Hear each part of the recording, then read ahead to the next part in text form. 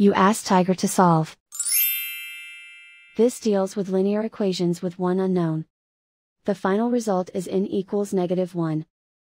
Let's solve it step by step. Simplify the expression. Expand the parentheses. Multiply the coefficients. Simplify the arithmetic. Group all in terms on the left side of the equation. Add 5 to both sides. Group like terms. Simplify the arithmetic. Group like terms. Simplify the arithmetic.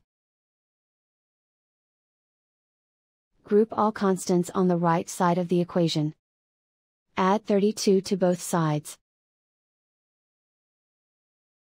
Simplify the arithmetic.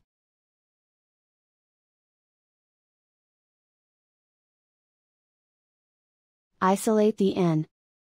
Divide both sides by -23. Cancel out the negatives. Simplify the fraction. Move the negative sign from the denominator to the numerator. Simplify the fraction. And so the final result is n equals -1.